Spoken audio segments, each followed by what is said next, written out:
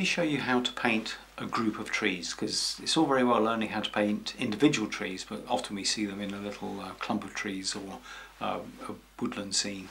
So I'm going to use the fan stippler, and I'm going to start with a greyish colour, so it's going to be sort of a winterish group of trees, so you can see all the branches and twigs. I'm using ultramarine and burnt sienna.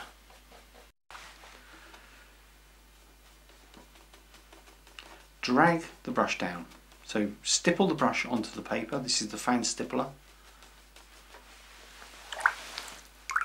A little bit lighter, so we'll have just a clump of trees. Bring that down, just pull the brush down,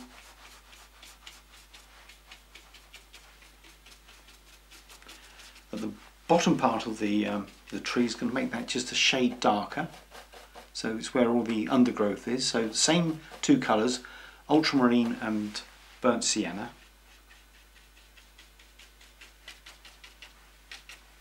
Use the end of the brush, just put some of that colour into the trees.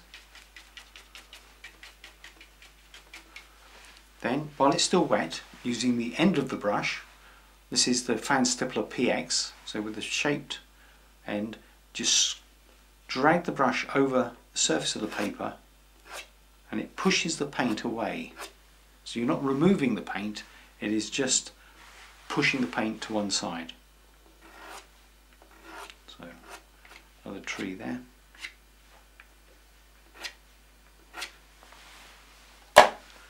Then the next stage is just let it dry before we put the detail in.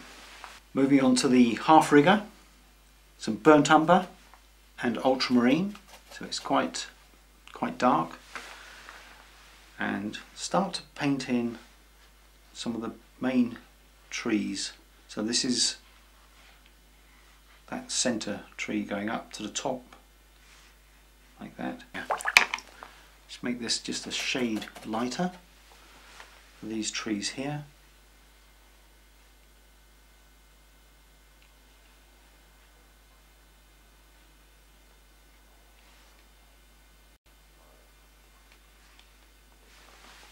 And where I've scraped away the tree trunks, I'm just going to run that darker colour down one side like that.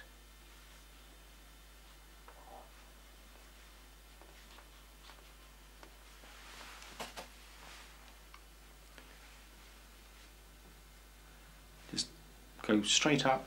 A little tip really when you're painting trees is always paint in the direction that the tree grows. So you start from the base and you go upwards, and then from the tree trunk you would paint the branches coming away from the tree rather than going back towards the tree trunk.